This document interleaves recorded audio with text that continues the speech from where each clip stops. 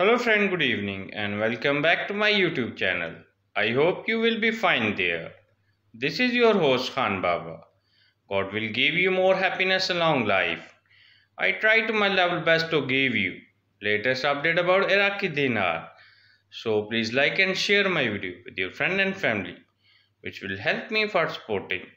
And now let's start the today information. The Central Bank of Iraq warns exchange companies against receiving a commission of more than $25,000 from selling the dollar to travelers. As you're aware, Iraq has some issues with protesters charging the U.S. Embassy. I'm glad it has not escalated. Iraq has been doing a great job about staying out of all these little conflicts. We don't want them to get involved in these conflicts. They need to stay on a straight and narrow. They've been doing a great job of this. Let's hope that continues. This would be good for both the dinar as well as the stocks. You put a mic in front of these parliament politicians and they instantly become economic experts. This is basic math. Finance Committee. Discussion of 2025. Budget tables will begin next month, that is November. Why is that important?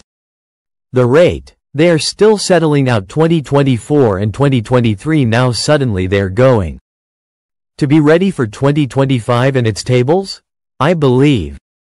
This tells us we will soon have a rate in order for them to fix those tables. On the news, Alak came in and talked again about the deletion of the 3 zeros and he said we have a process to enhance the dinar.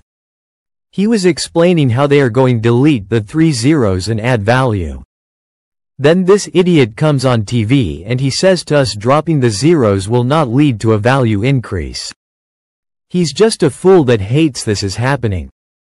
That's all Alak talked about, again saying it's under constant review. As far as the guy that comes out and says this is not good, that's it's negative, this is not being sent to you by Sudani. Don't pay attention to them. Only pay attention to your true leader Sudani. Prime Minister Mohammed Shia al-Sudani expressed, on Thursday, Iraq's readiness to enter into a partnership with American companies in the oil industry sector, revealing at the same time his government's intention to establish a new Iraqi bank. This came during his participation in New York. Can the news get any better?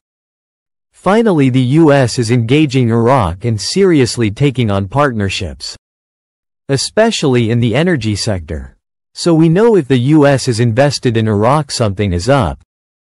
The closer we get to this monetary reform, much more will be revealed. So much is already being revealed and put in print, but as we get closer you will see so much more. The war is likely escalating in the Middle East. When Iran gets involved, will this negatively affect the rate? The float? The war is affecting more the relationships between counties in the Middle East. As far as it affecting the monetary reform of the Iraqi dinar, that's in a sealed envelope figuratively speaking. It has nothing to do with the war. Once that envelope is opened, it would definitely, probably have some cause and effect on the float, in the basket. Because what countries are in those baskets? Yeah, the ones that might be affected, but I don't think it'd be affected in a negative way. War has a tendency to speed things up. Thank you for watching.